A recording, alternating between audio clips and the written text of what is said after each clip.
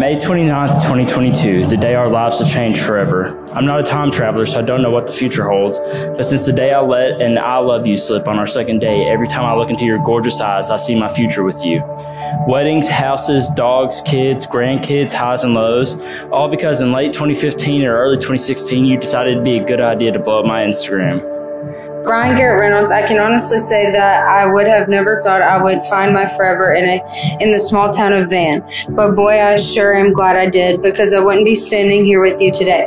Since the very first day that I met you in Coach Reynolds' class, as you remember it, and Mr. Bailey's class as I remember it, I knew that you were something special. You quickly became my best friend and my biggest supporter. You are the most ambitious, loyal, and incredible man I've ever known.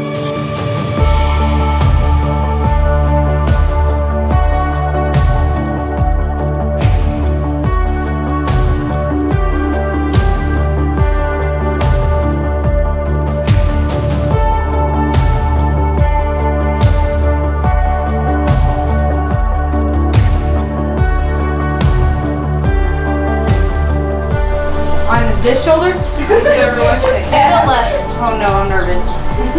That's a good shoulder, yeah. Okay. Everything goes like this. Come right now. Oh God.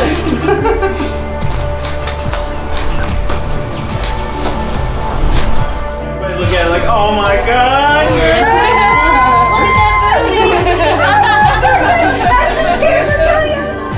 Kelsey, are you crying? No. Let me see you cry. They say marriage is hard and that the fights will get tougher, and that may be true. But when we look back in 10, 20, or 30 years, I think that God will have blessed us, and that our minds will have glazed over the rough patches, much like it's been up to this day. So before this turns into a book and you get bored with me reminiscing, I'll get to the point of today, me vowing my life to you, us becoming one. I promise to always work hard for us. I will never become lazy and unwilling to grow, build, or sustain us as a couple and our future family.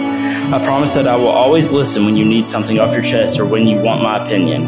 I promise that you will always be the one I turn to whenever I'm in need. I promise to always make time for you and for us. I promise to be there for you, to support you, and to be your biggest fan in all that you do. I promise to treat you like the wonderful woman that you are and to pay attention to your needs from me. I promise to always be open with you about my feelings and what I need from you. And I promise to keep you my #1 priority, my best friend, and to do things you, we, and I like to do together. And most of all, I promise to love you till death do us part. I vow to love you boldly, without conditions, forever and always. And now, by the authority vested in me by the state of Texas, and as a minister of the gospel of Jesus Christ, I now pronounce you husband and wife. Kiss your wife.